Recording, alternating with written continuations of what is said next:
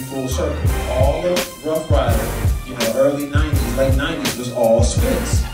And so then Neo the Matrix and a lot of people that's under Swizz now understood his sound and helped him take his sound to another level. Same thing with Timbaland. Timbaland is not making every chord, every beat, but he has a distinctive style sound that when you want that sound, you go to Timbaland. The same way people go to Claude Kelly because he writes a certain type of record. What's good, world? I'm your boy Music Jones right now.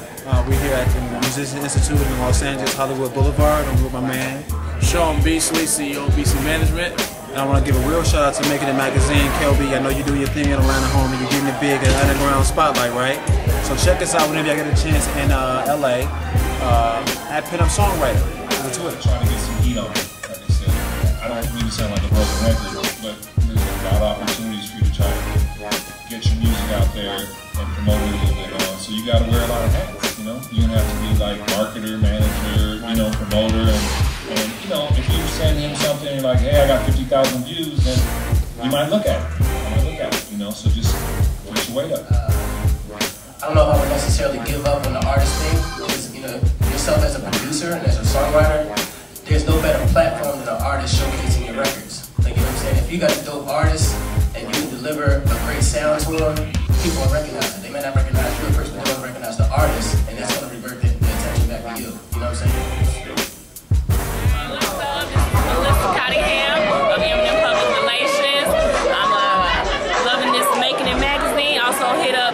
Spotlight.com. Check out my boy Advice. That's my boy. But we're at the Pinup event.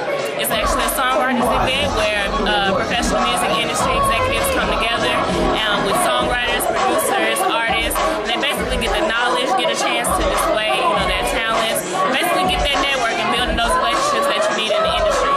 Very great event. So if you're ever in LA, please come out. It's at the Musician Institute, 6752 Hollywood Boulevard.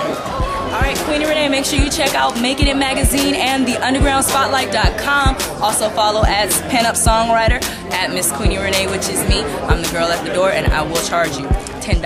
Okay, hi, I'm back, guys. The girl at the door. My Twitter, let me spell it out for you, is at Miss MS Queenie, Kwini Renee, RENE, at Miss Queenie Renee on Twitter. Hit me up. I promise. I will charge you $10.